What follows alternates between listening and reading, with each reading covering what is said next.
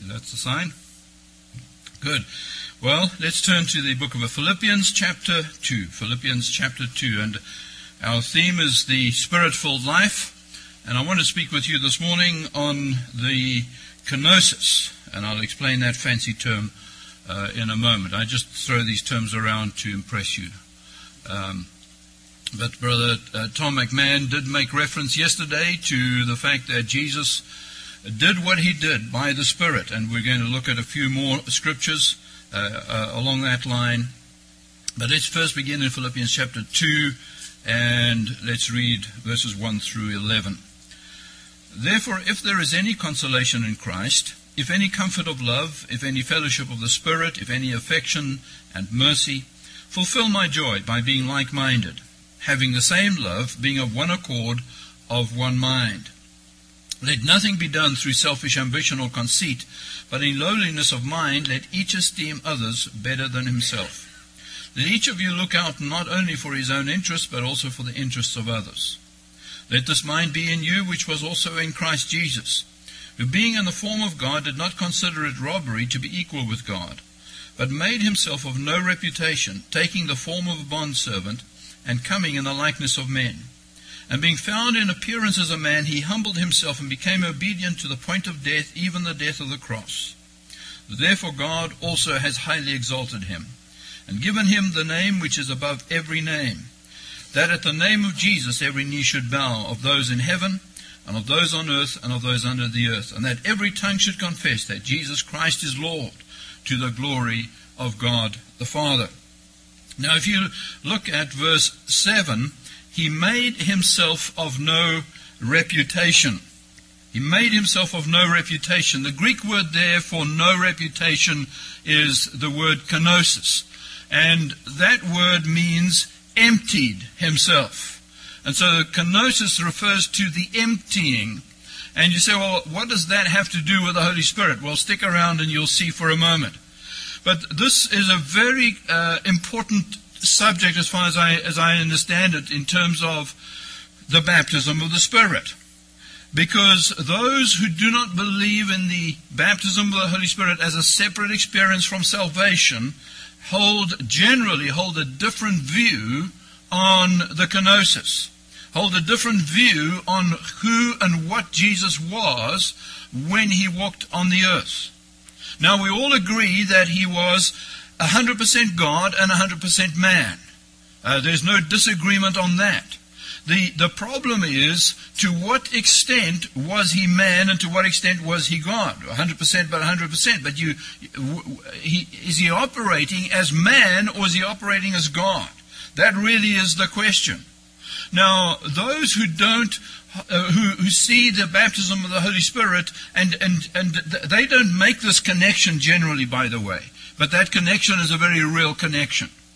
Those who don't believe in the baptism of the Holy Spirit as a separate experience tend to focus on Jesus as performing the miracles that he did and living his life really as God in the flesh. Now, we believe he was God in the flesh. There's no difference on that. Jesus was 100% God, 100% man, or very God and very man. But when he lived as a man, was he really God? And we speak about God in the flesh, but was he God in the flesh? And was it God who was empowering him to do the things, or was he being God in the flesh? Now, I think I've lost you there for a moment. But what they say, let me give you their side of the story. What they say is that Jesus performed the miracles because he was God. He performed the miracles because he was God. In other words, when Jesus opened the blind eyes, this was God, Jesus, as God, opening the blind eyes. You say, well, I don't understand the problem. Well, here's the thing. If Jesus was 100% like me, am I God? No. And so Jesus then cannot be 100% man. He cannot be like me if God if he is God doing these things? So let me go right back, and then I'll come back here, and we'll see if we can pick it back up again. What we understand by the emptying. You remember in John's Gospel, it speaks about the upper room, John chapter 11, I think it is, John chapter 13, and maybe let's just go there and we'll see this in operation. Jesus is in the upper room, and somebody has to wash the feet, and the disciples are too proud to do this, and so Jesus does it. And so John chapter 13, verse 4, he rose from supper and laid aside his garments and took a towel and girded himself. So Jesus walks into the upper room, and who is Jesus as far as the disciples are concerned? He is their teacher. He is their rabbi. He is the master.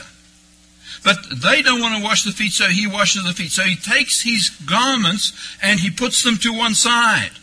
So he has stripped himself, and he's not naked. He's really talking about his outer garments. So he takes his outer garments, puts them to one side.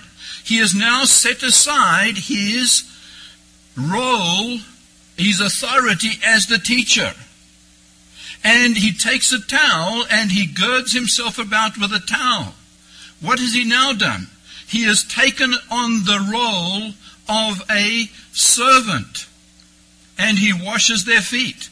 He washes their feet as a servant. Now, is he still the teacher? Yes, he is still the teacher. But is he using his power as the teacher? No. What does his power as the teacher, his authority as the teacher, give him as far as washing the feet is concerned? Hey, you! Wash the feet. Does he have that authority?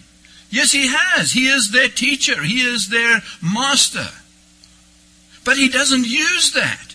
He sets that aside. He puts on the towel, and he becomes the servant, and he washes his feet.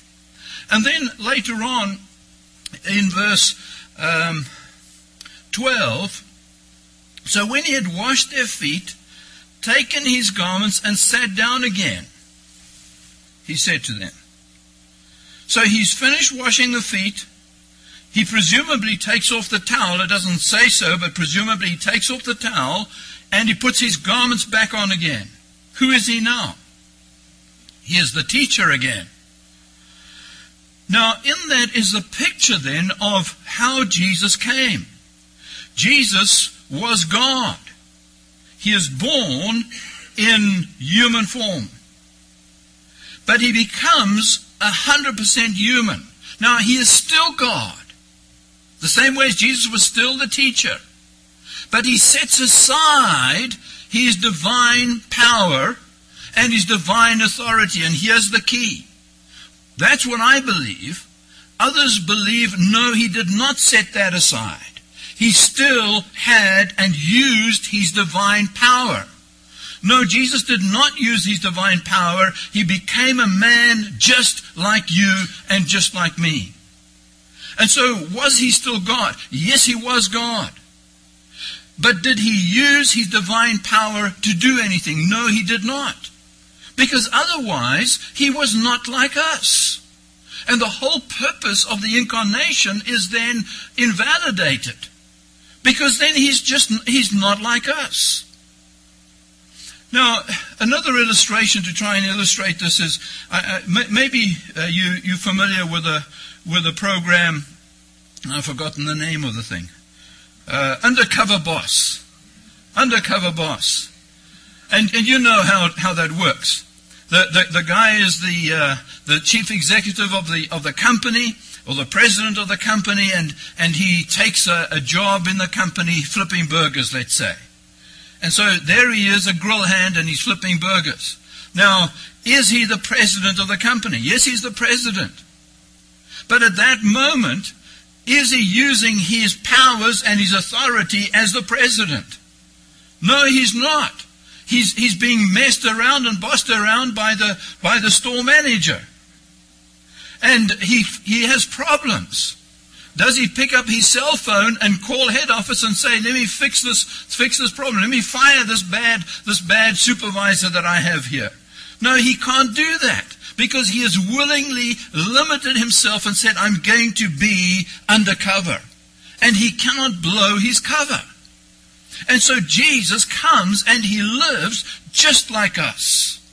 Yes, he has, as it were, in his pocket the cell phone that will give him access to all his divine powers and prerogatives and authority. And that's exactly where the temptation lies, and I'll come back to that in a moment. And so, but the problem is that if Jesus for one moment reached out and used his divine authority, he would not be like us. And so for him to tell me to live in a particular way, well, that would be unrighteous. Because how can I live like he lived when he had resources that I don't have? Now, this translates in that. Let me just take a sidebar here, just so that you get the whole picture. This translates into two areas in our lives in practice. The one has to do with us doing the work of God, but the other area has to do with temptation. Now, those who hold a different view of the kenosis then say that Jesus could not sin. He was tempted. Now, we're all agreed that he did not sin. There's no disagreement on that. But the question is, did he have the potential to sin? Could Jesus sin?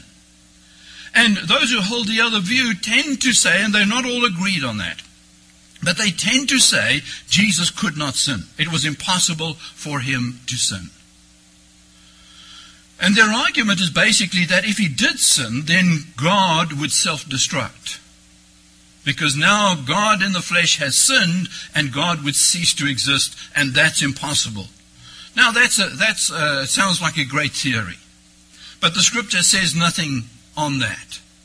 What the Scripture tells me is that he was tempted in every point like as we are, yet without sin. Now, just by the way, it does not mean that Jesus was necessarily tempted in every kind of human sin. I've heard people say that, and I just don't believe that that is true. I don't believe that Jesus was necessarily tempted with drugs or with alcohol or with sex or with whatever the temptations are that we are tempted with. The point here is simply that it doesn't matter what your temptation is. All temptation is essentially the same. We all have the same struggle. Some of us struggle in this area and others struggle in that area. And so maybe I'm not an alcoholic, but I understand the problem and the struggle the alcoholic has because I have struggles in other areas. And the struggle is just as intense, and the temptation is just as intense. So Jesus did not have to necessarily be tempted in every category of human sin. And I don't believe that he was tempted in any of those categories because he did not have a sinful nature the way we have. But Jesus' temptation is just as real. And all temptation boils down to two issues. The one is to not do what we ought to do, and the other is to do what we ought not to do. That's all temptation comes down to those two things, sins of omission and sins of commission. Sins disobeying God, not doing what he wants us to do, and sins, those are the two areas, not doing what we should be doing and doing what we should not be doing. And so Jesus is tempted in those areas. But now, if Jesus then could not sin, well, then he's not like me.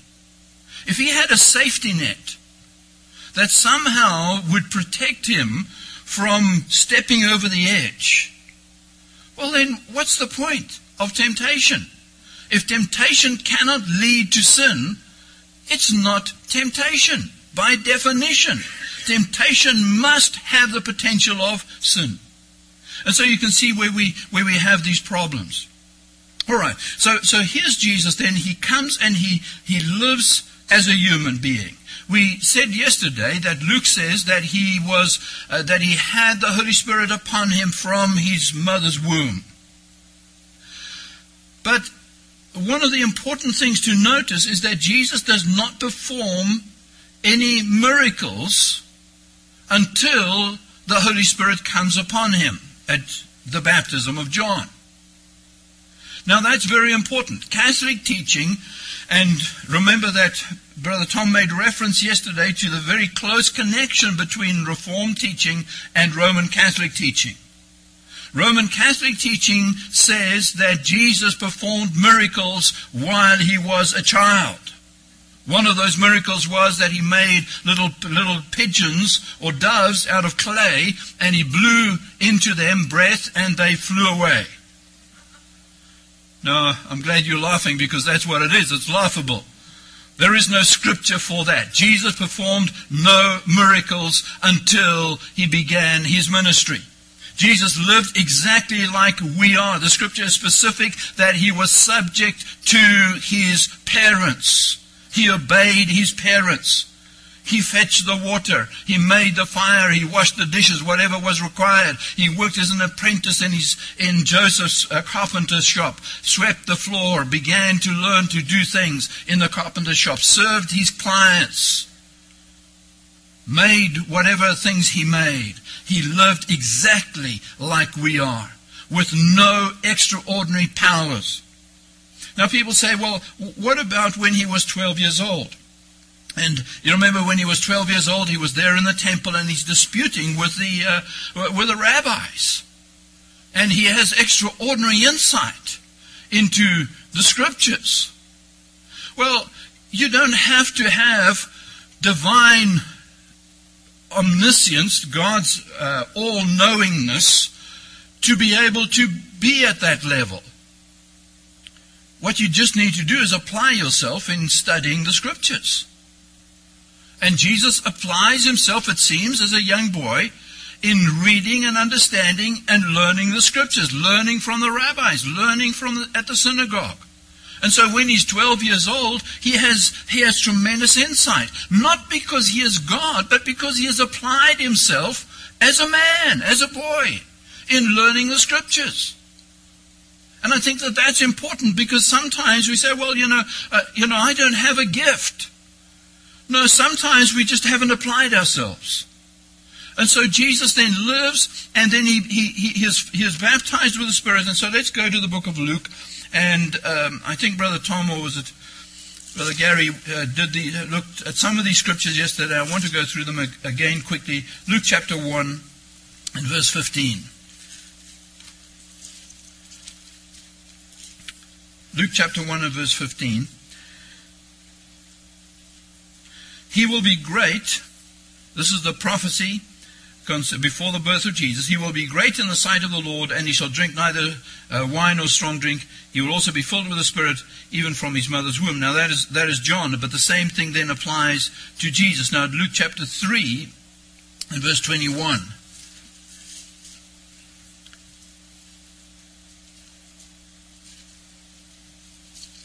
It would help if I got to the right chapter. When all the people were baptized, it came to pass that Jesus also was baptized, and while he prayed, the heaven was opened, and the Holy Spirit descended in bodily form like a dove upon him. And a voice came from heaven which said, "You are my beloved Son, in you I am well pleased." And then if you go to chapter 4, you find that he is driven by the Spirit. Verse 1. Jesus, being filled with the Holy Spirit, returned from the Jordan and was led by the Spirit into the wilderness. And so here is the first time you now see Jesus beginning to be led by the Spirit. He does not go to the wilderness because he is God, knowing that that's what he has to do.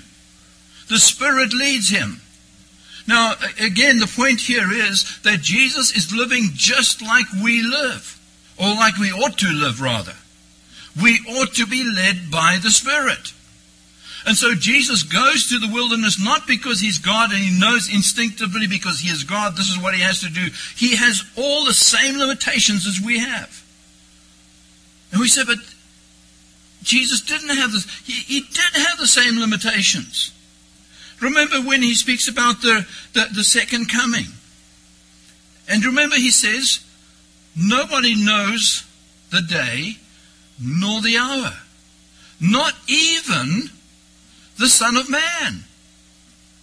So Jesus in that statement clearly says, I don't know. I don't know even one of the most fundamental things about the future. Because and really the return of the Lord Jesus, the date, is really a very important thing around which everything in at the end time revolves. Everything revolves around that one point. And then from that point, certain things come forward and certain things flow behind that. And Jesus doesn't even know that. So you can see that he does not have knowledge more than you and I have. But the Spirit leads him. He goes into the wilderness. He's tempted. And you can go through the book of Acts, and especially the book of Luke, and you'll find over and over these various references to how that Jesus then is led by the Spirit. Now, I want to go to Luke chapter 4, and I'm skipping over all of the details. You can go through these for yourself. And I think the scripture was also referred to yesterday, Luke chapter 4 and verse 18. The Spirit of the Lord is upon me. He's reading from the book of Isaiah in the synagogue.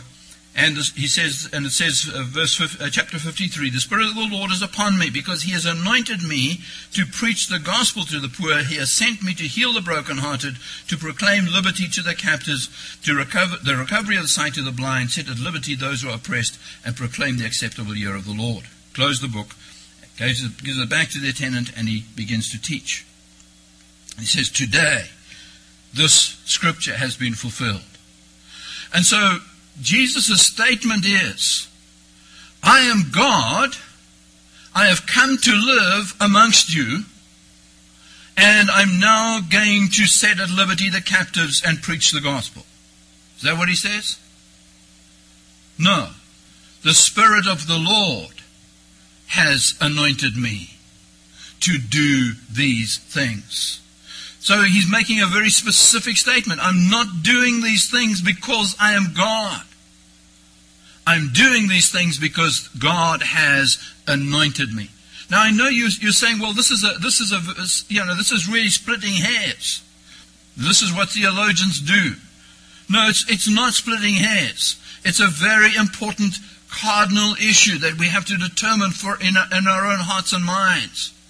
Because what Jesus is doing is he's setting an example. And remember, that's not the primary thing that Jesus came for. Those who are the social gospel say, well, that's what Jesus came. He came to set us an example, and so, what would Jesus do? And so let me just live and do the things that Jesus did. No, that was not the primary purpose of his coming. We understand that. He primarily came to die upon the cross, to pay for our sins, and to redeem us. But in the process, he also sets an example. And so he lives, and he is anointed by the Holy Spirit, and he begins to perform these things.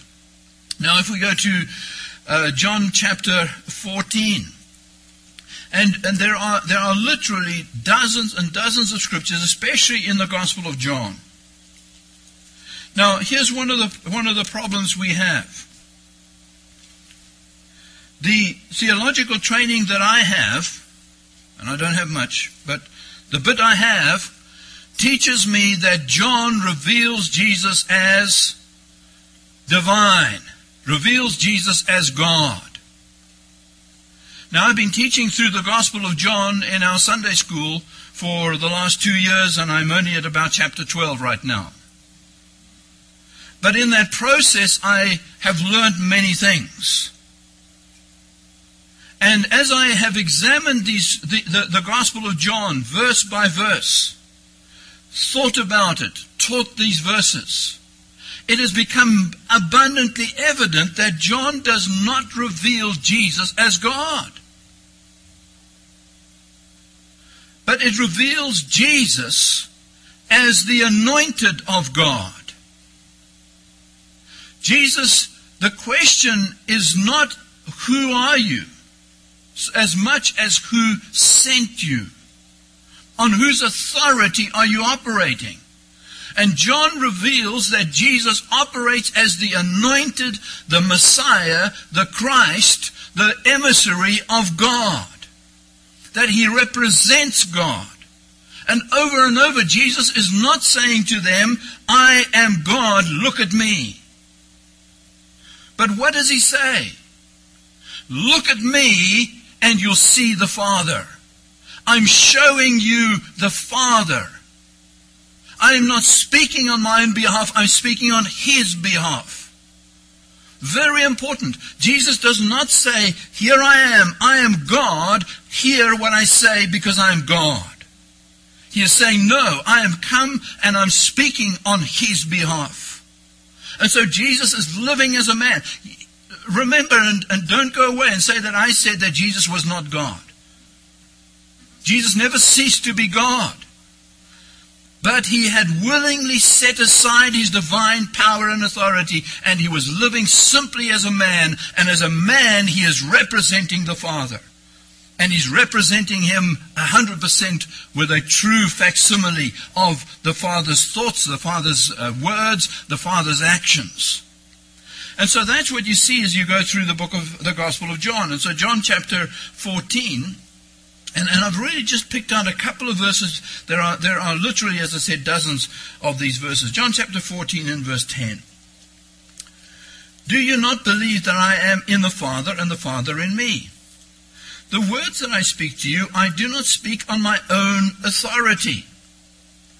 Did Jesus have his own authority as God? As the Word, as the second person of the Trinity? Yes, he had authority. He spoke the worlds into being. God the Father has committed to him all authority, has committed to him all judgment. So he has authority, but he says, I've not spoken on my own authority. But the Father who dwells in me does the works. The Father who is in me does the works. So what is, and here's the problem, is we're really looking at a very complex situation. Because here's Jesus, he's a man, but inside of him is the Godhead. But he is saying, I as a man am not doing anything. But it is God doing them through me. So the question is he operating as God or is he operating as a man? He's operating as a man. He has willingly set aside his divine power. If we go to John chapter 8 and verse 28. John chapter 8 verse 28. Then Jesus said to them, when you lift up the Son of Man, then you will know that I am he, and that I do nothing of myself, but as my Father taught me, I speak these things. As the Father taught me, I speak these things. Go to Acts chapter 2. Acts chapter 2 and verse 22. Peter preaching on the day of Pentecost, men of Israel, hear these words. Jesus of Nazareth, a man attested by God to you by miracles. Notice, a man attested by God, confirmed or recognized by God, by miracles, wonders and signs, which God did through him. Not which he did as God, but God did through him. Acts chapter 10 and verse 38.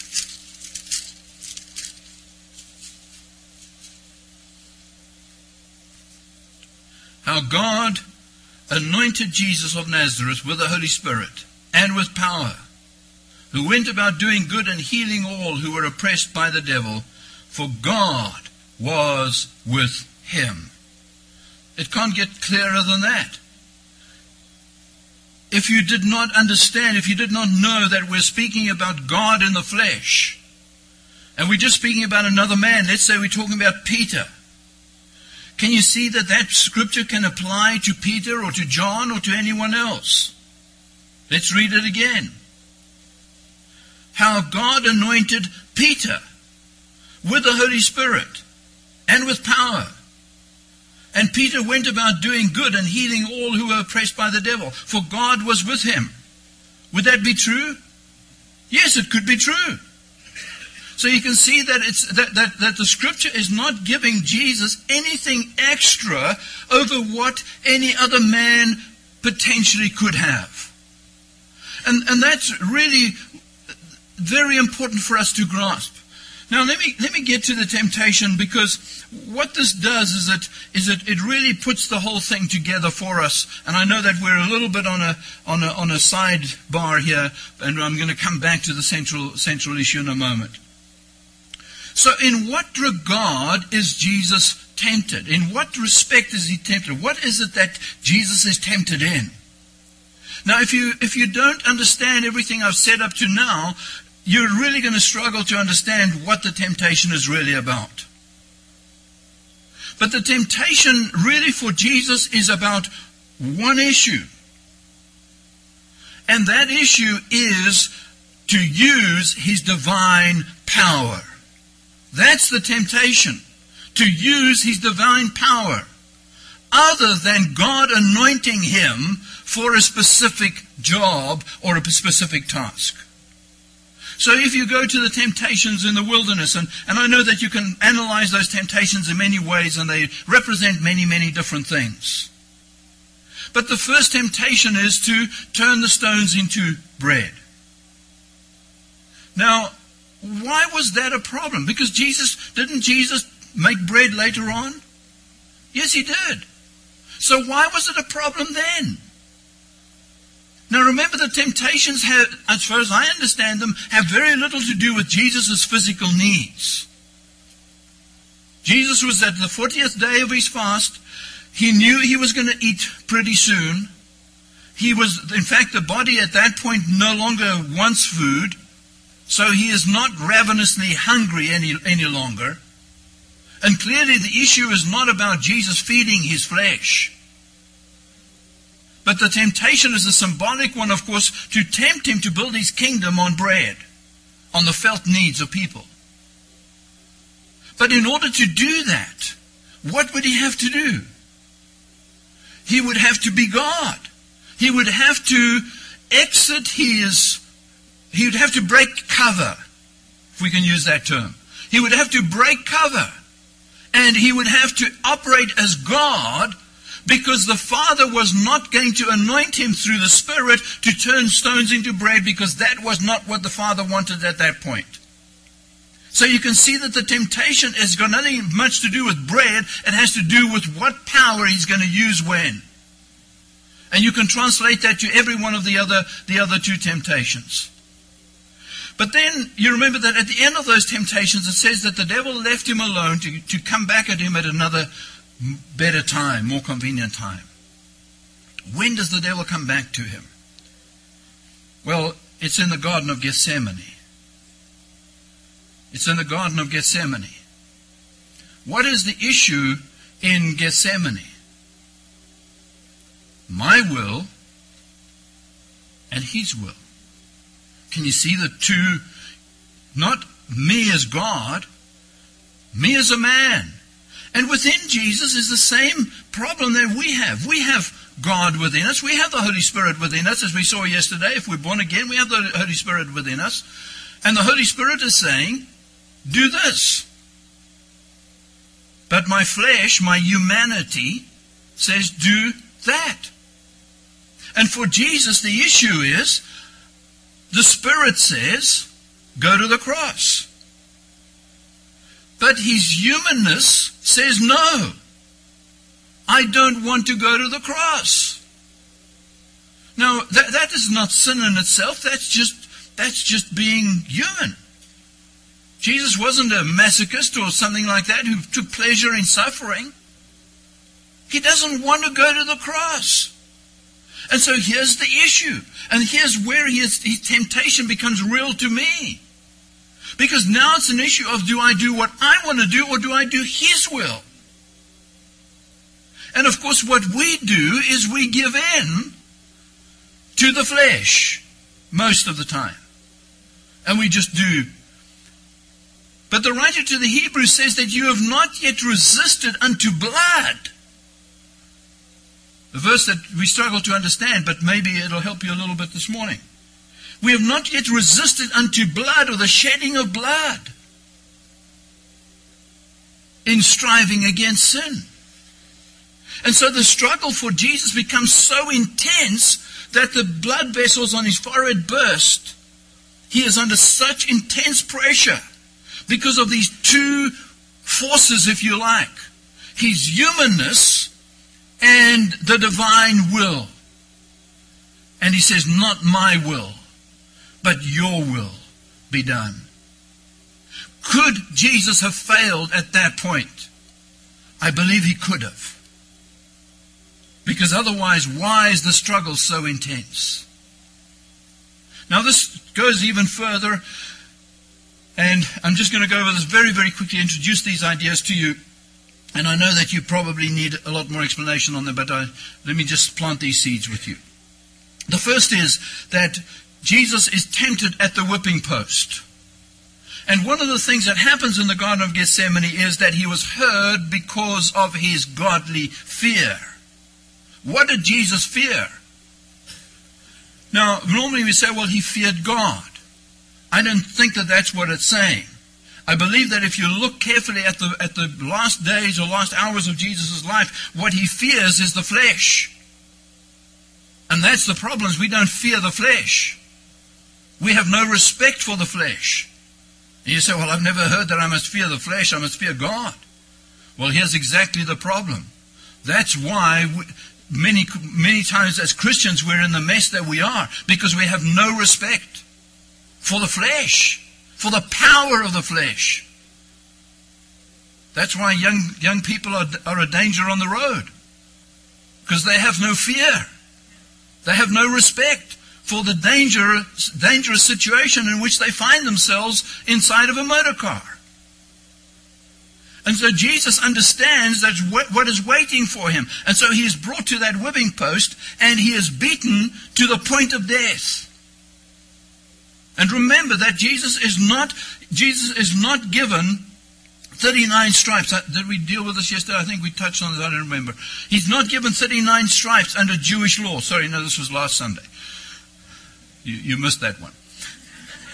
He doesn't receive 39 stripes, which is a beating under Hebrew law, under the Old Testament, which limited it to 40, but they cut it down to 39. That's not what he gets. I've heard, of course, there's this whole teaching, and sorry, I'm going off on a tangent here, but I'll come back. There's this whole teaching about divine healing based on the 39 stripes of Jesus, and so by his stripes we are healed. There are 39 major categories of sickness, and so Jesus gets one strike for every one of those major sicknesses. Well, apart from anything else, it just falls down on this issue, and that is that he didn't get 39 strokes. He was beaten under Roman law, and there was no limit.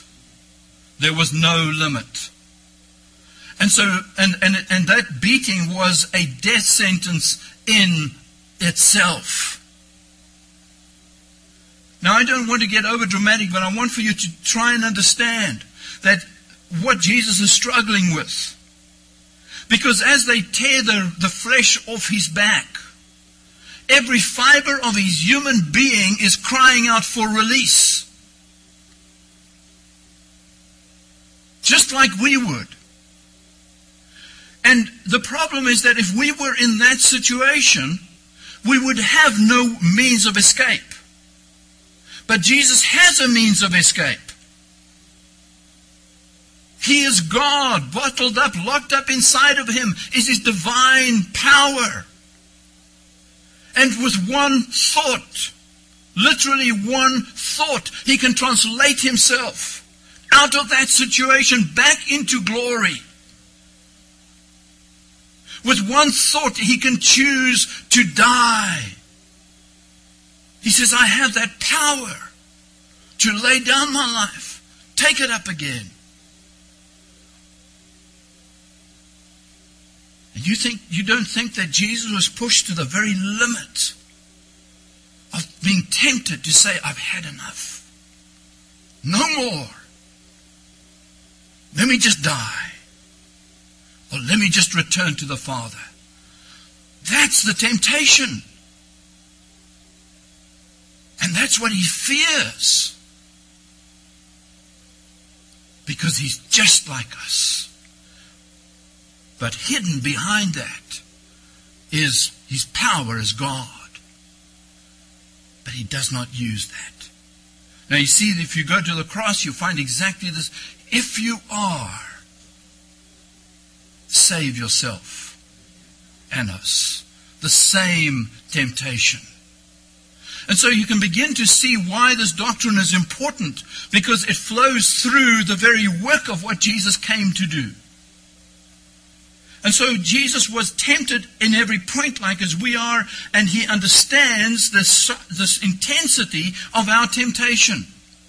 And so when he asks us to overcome, he's not asking us to do what he did not do, or what he had extraordinary power to do, and I don't have that kind of power. He's asking us to do exactly what he did with exactly the same tools and the same wherewithal that he had. And so there's where those two things, where the two areas in which this plays out. Now, let's get back to Jesus' miracles. So Jesus performs the miracles not because he is God, but because he is anointed by the Holy Spirit. And he does only what the Father anoints him to do. Yes, he can do over and above that. Remember, he goes into the pool of Bethesda, and there's a multitude. I've often tried to figure out how many a multitude is. All I know is it's more than 10. And it's probably like 100 or more than 100. But there's a multitude of sick people. Now, do you think that Jesus, being compassionate as he was, did not want to heal everybody in that place? I believe he wanted to heal everyone. But how many does he heal? The one man. Why does he just heal the one man? He says, I do nothing that I don't see my Father do. And so the Father, in his wisdom, tells Jesus, heal that man. And Jesus touches the one man, and he walks out, and he leaves all the others. Now, from a human point of view, we would say, well, surely he must have, he had the power. Why didn't he just do that? No, he is illustrating to us a very important principle, and that is that he is living by the leading of the Holy Spirit. And he is only doing what the Holy Spirit tells him to do. He's not doing what he can do. He's not doing what he wants to do. He's doing what the Holy Spirit tells him to do. And so if we then go to the various miracles of the Lord Jesus, I believe that in them you can see 7 of the 9 gifts of the Holy Spirit. Now, let me just step back here for one moment. When we speak about the gifts of the Holy Spirit, right now I'm referring to the 9 that are listed in 1 Corinthians chapter 12. But remember, that's not the only list. Brother Tom has read from Ephesians chapter 4, verse 11, where we have 5 other gifts: apostles, prophets, evangelists, pastors, and teachers. There's essentially no big difference. Well, there are differences, but they are all gifts of the Holy Spirit. And when you add all of those lists together, 1 Corinthians chapter 12, Romans chapter 12, 1 Corinthians chapter 12, Ephesians chapter 5, you come to a list of 22 or 27. It depends how you count. There's overlap over some of them. There's the gifts like administrations, which may be the same as a deacon. And so, we can argue until the cows come home how many exactly there are. But there's between 20 and 30 different gifts listed in the New Testament. And Jesus demonstrates most of those gifts. Jesus is the apostle and high priest of our faith. Jesus is a greater prophet than Moses. Jesus is the prime evangelist as he preaches the gospel. The very scripture we read in Luke chapter 4, the Spirit of the Lord has anointed me to preach good tidings, to preach the gospel. Jesus is the great shepherd, the great pastor. He is the teacher of God. So he illustrates all 5 of those ministries: apostle, prophet, evangelist, pastor, and teacher. He's the prime example of those 5 ministries. But when we get to the 9 gifts of the Holy Spirit that are listed in 1 Corinthians chapter 12, the only 2 I don't see in operation in Jesus' life, and probably because he has a level of communication which is a little bit different to us. He is walking closer to God than we tend to walk to God, but he doesn't speak in tongues as far as I see it, and he does not he doesn't interpret those tongues. Now, we can speak about that and try and analyze that for whatever it means. I don't think that that's the point here. The point is that the other 7, at least 7 of the 9 gifts, and remember that none of us has 7 of 9 gifts. Doesn't matter how gifted you are, no one has all 7 of the 9 gifts of the Holy Spirit. We may have 1 or 2 or 3 at the very best. But Jesus has all 7. So Jesus demonstrates all 7. The gift of healings. So he doesn't heal people because he is God. He heals people because he has the gift of healings. He does not perform miracles because he is God, but because the Holy Spirit has anointed him to operate in the gift of miracles. He knows what people think, not because he knows everything, but because God gives him a word of knowledge and a word of wisdom. He's able to discern people's hearts and minds, not because he is God, but because the Holy Spirit has given him the discerning of spirits. Now, which one have I missed out? Prophecy. Well, good. It's obvious what he's operating as a prophet, not only in the office of the prophet, but in the gift of prophecy. When Jesus speaks, it is anointed speaking. He is speaking under the anointing of the Holy Spirit. And in fact, all of Jesus' words are prophecy. Jesus almost says nothing that is not prophetic. So we've got them all. So there's Jesus, just like us. We're not denying that he's God. The divine aspect is there within him, but he has set it aside. As he washes the disciples' feet, at any moment, he can say, I'm done. He gets to Judas and he says, I'm not washing Judas's feet. Ever considered that he washed Judas's feet? But he did. And he said, I'm not washing Judas's feet. Take his towel off, put his garment back on. He could do that. And at any stage, Jesus could break cover, but he doesn't. He lives like us. He is anointed by the Holy Spirit, and he does wonderful things. But in all that process, what is he doing? He is revealing the Father. And what is our function? Our function is to reveal God, is to reveal the Father, to point to the Lord Jesus, never to speak of ourselves. And Jesus does not speak on his own authority, but he speaks on behalf of the Father. Now, in Acts chapter 1 then, and I'm going to get to some kind of close soon. Acts chapter 1, verse 1. The former account I made, O Theophilus, the former account is the book of Luke, of all that Jesus began both to do and to teach. Now, I'm sure that this is familiar territory for you. All that Jesus did and taught. Is that what it says? No. No. He began. He began to do and teach. So if he began, what is it saying? He started. Does it mean he finished it? No, exactly. He began, but he didn't finish.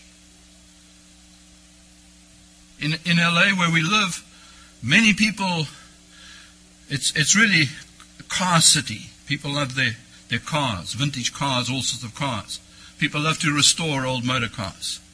Every second garage has some kind of power V8 muscle car that was begun 20 years ago. And it was never finished. Beginning does not mean finishing. Jesus began to do, but he didn't finish. Now we understand he's not talking about the work of salvation. He cried, "It is finished." He did the job, he paid the price, and so on. But here is speaking about his ministry on earth. Remember where we began in Luke. The Spirit of the Lord has anointed me to do these things.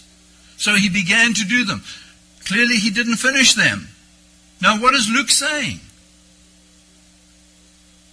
He began, but he is still continuing to work. But how is he working now? And that's the point of the book of Acts. Through the church. So he began the work in the 3 years or 3.5 years of his earthly ministry. That was the beginning of the work. The work has continued for 2,000 years. And he is still working because the church is his body. And so the work continues.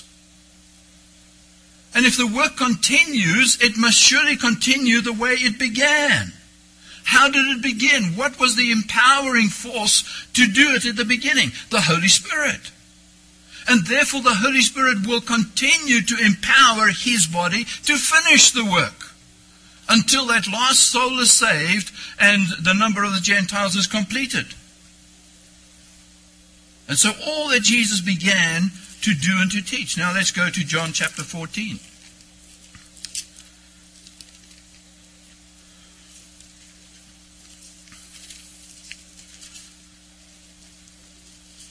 Now I'm sure that this is familiar for you, but some folk really struggle with these ideas. John chapter 14.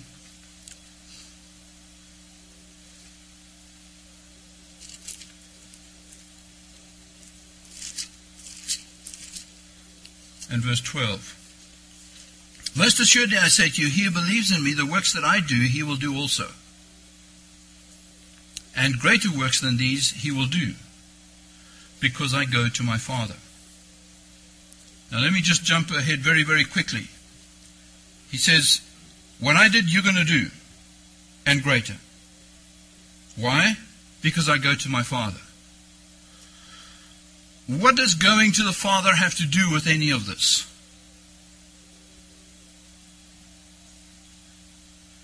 Well, he's not going to leave it behind, but he says, I'm going to pray the Father, and he will send you the Spirit.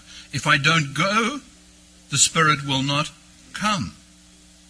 So when Jesus says, because I'm going to the Father, it's really a shorthand for saying, I'm going to the Father and he'll send you the Spirit. Now, we really need more time, and I've painted myself into a corner in terms of my time. But if you examine these next 2 chapters of John, you'll see that what I'm saying is true. And that is that there's this connection between what Jesus is saying, going to the Father, and sending the Spirit. And so when Jesus says, the works that I do, you're going to do, and greater, because I go to the Father, you can really say, and very legitimately say, the works that I do, you're going to do, and greater, because the Father is going to send the Spirit. That's really the context of John. Now remember that he is giving this promise to who? To all of us. I just had a dispute with somebody 2 weeks ago. We said, no, this is to the apostles. This is not to us. All right? Well, that's fine. But in the same breath, Jesus said, I go to prepare a place for you. And if I prepare a place, I'm going to come and receive you to myself. In the same breath, in the same statement. So if Jesus is saying to the apostles, you're going to do these works and greater, well then, I've got good news for you. He's not coming back for you. He's not coming back for me, because this is for the apostles. No, we believe that he says he's speaking to the apostles and they are representative of all believers and of the church. And that Jesus is going away and he's preparing a place not for the apostles but for the church, for his bride. And he's going to come back and he's going to receive us to himself. And if that applies to the body of Christ, to the church, to his bride, then the statement that we will do the same things that he did applies to the church, not just to the 12. I mean, that's logical. It's not so hard. So what is Jesus saying?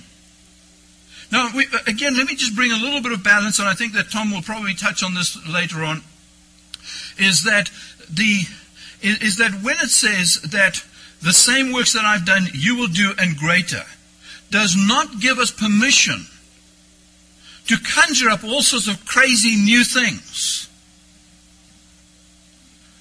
The same things that I have done, what I have done. Not different stuff. What did Jesus do? Preach the gospel, heal the sick, cast out demons, set the captive free. Those are the things that we're going to do. It doesn't give us permission to begin to do all sorts of other crazy stuff. And again, you've got to be careful because people say, well, because we can do these things and greater, it means it's unlimited. It's unlimited what we can do. No, we are limited to doing what he can do. Let me deal with and greater. Now, in the tradition in which I grew up, the and greater is interpreted to mean really that we can do bigger stuff, bigger miracles than Jesus did. Because that's our modern understanding of the word greater. You have the same problem with Herod the Great. Most people say, well, he was Herod the Great because he was great. No, he was called Herod the Great because of the great works that he did, the many building projects that he tackled. Great does not always mean in size. It means also in quantity. And so when Jesus is saying you will do the same works and you will do greater, he's really saying you will do more. And that's very easy to understand, isn't it? Jesus worked for how many years? 3.5 years. How long has the body of Christ been working? 2,000 years. So I think that we can expect to achieve a little bit more in 2,000 years than he did in 3.5 years. Just in terms of preaching the gospel and doing those kinds of things. Jesus was one, we are many. Now agreed that our many is not really high quality many.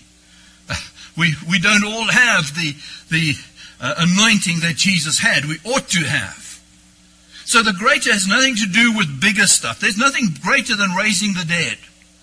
Now I've heard people say, well, the greater thing is to lead people to Christ. Bring about the new birth. Well, that's true. But really, is that something we're doing? Are we causing people to be born again? No. We cannot, unfortunately it's one of the delusions that some preachers have, that they can make people be born again. No, we can't. We can only preach the gospel. It's God who has to cause people to be born again. So we're not even causing people to be born again. We're just preaching the gospel. But here's the point, and here's the bottom line, and I'm going to close on this. The fact is that we look at Jesus and we say, well, that was Jesus. And here I am, and I'm just not Jesus. No. Jesus had the Holy Spirit equipping him and anointing him. And you and I ought to have, we may not have, but we ought to have, the same Holy Spirit equipping us and anointing us. Now we understand we don't all do the same stuff. We don't all preach the gospel. We're not, in the sense that we're not all evangelists. Not everyone is used in healing. Not everybody is used in miracles or in a word of knowledge or in prophecy. Each one has his different gift. But it doesn't mean that the church needs to be weak. But the church is weak. Because just like the temptation was for Jesus to use his divine power, our temptation is to use our human power. And so we use psychology and philosophy and human men's wisdom and marketing techniques and all these kinds of things. And we're reverting to a power which really is no power, instead of finding the power of God within us in operation. And so I believe that this promise is real. I don't believe that it is His will for us to be weak and to be anemic and for His church to be defeated. Because the same power that worked in Jesus is at work in us. The Holy Spirit has not lost its power or His power. He is still the omniscient and omnipotent God. He is still the one who has all power. And He's willing to give that power to us. He wants to give us that power. Didn't Jesus say, the scripture that we've come back to again and again, Acts chapter 1 and verse 8, you will receive power after the Holy Spirit has come upon you. And you will be my witnesses, Jerusalem, Judea, and to the uttermost parts of the earth. Now, we've gone a long way this morning. But I think that the bottom line in the message is really very, very simple. And that was that Jesus was just like you and just like me. But because God empowered Him, He was able to do great things. And God wants to empower us to do the same things that Jesus did. Father, thank you for your word. Thank you above all for the Lord Jesus, who came to represent you, but also to be like us. And Father, we thank you for the reality and the truth that He was just like us. That He was not special in the sense that He had different abilities that we don't have. That He did not have the weaknesses and the limitations and the issues that we struggle with so many times. But Lord, that He was a man, lived as a man, but empowered by you and by your Spirit. And so, Lord, we pray that you would help us to not hide behind the excuse that we just are not the same. And Lord, we understand we are not Jesus. We are not little gods. We don't go there. But at the same time, Lord, we are human, but we have within us this power of the Spirit. And Lord, we pray that power may be revealed in us as we decrease and as He increases. We ask this in Jesus' name. Bless our fellowship together as we break now, Lord, and bless our next session as we come together again. In Jesus' name we pray. Amen.